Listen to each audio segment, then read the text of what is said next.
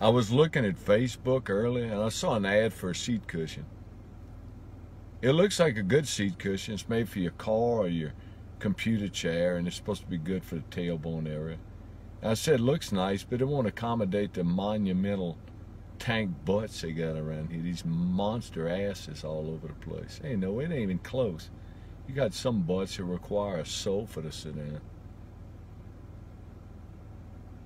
No, it's not going to accommodate the butts around here. I heard George Carlin talking about this years ago. Lord, save me from the giant asses, in the defending of giant butts, in the obsession with giant butts. It used to be somebody like that in the gym. They'd have a giant T-shirt on, like, and it's not tucked in. It's covering up their butt. They were like kind of trying to not reveal it. And now they're proud of it. Now they got yoga pants big enough to fit the Hindenburg. And it's all tucked up their crack, too, in public, like they're proud of it. They're walking around and they're striding. They're using the weight of their cheeks to control their stride. You can see it. You can see that they're using that, like for balance as they walk. Lord help me. Well, you can't be in public with blindfold and feel your way around. All that, it's like they're proud of it. I don't know, don't be doing that. Why don't people wear the muumuu in public? You remember the big muumuu? Looked like a big gown.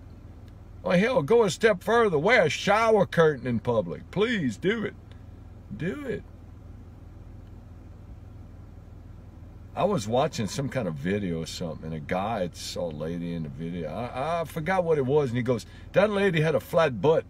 She got a flat butt. I bet they were all flat butts in the past, like attacking it. And I got all bowed up like a rooster about it, defending it. Look, I'll defend the flat butt over that tank butt any day. I will take a flat butt over an ass that requires 2 different zip codes any day. These asses could be in 2 different time zones at once. They're so big. I don't want nothing to do with that. I don't want to see it. I don't want nothing to do with it, or promoting it, or defending it, or anything. And the people think I'm ugly. Look at what you're defending. Look at what you're really defending. Look at it. Look at it.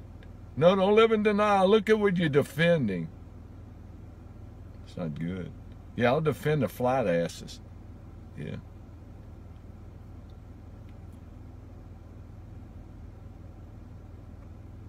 You look at the toilets and stuff, and you see somebody like that in public, and you go, how do you sit in the, what do they do in the bathroom? Oh, it's crossed people's minds. Yeah, it is. It does. I'll develop a toilet system. There you go. It could have suction cups, 1 for each cheek, a suction cup. Depending on how big your ass is, it comes with different size suction cups. And it's a rope and pulley system. So you attach it to your cheeks and you pull the ropes as you sit down to expose the area that you need to do your business. Yeah. It's either that or a fishing gaff per cheek, but that would hurt. But you could have a gaff with a suction cup on the end. Do that. Look, how else you going to expose? These people couldn't find their butthole with 3D seismograph. You got to have some way to do that. Hey. Yeah, I'll defend the flat asses any day. Any day. You have to see, and people proud. How can you be proud of that? Why would somebody want a butt that looks like a 20-year-old mattress with all the lumps and giant sizes in it? Like, my God, look at that ass. It's shaped like North Dakota in the winter. And they like it. Lord help me. Lord save me from these giant monumental asses and the people defending them. Save me from those people. I saw a seat cushion ad, and that's what it did to me. Yeah. Now I don't want to eat until Christmas. Yeah, thanks.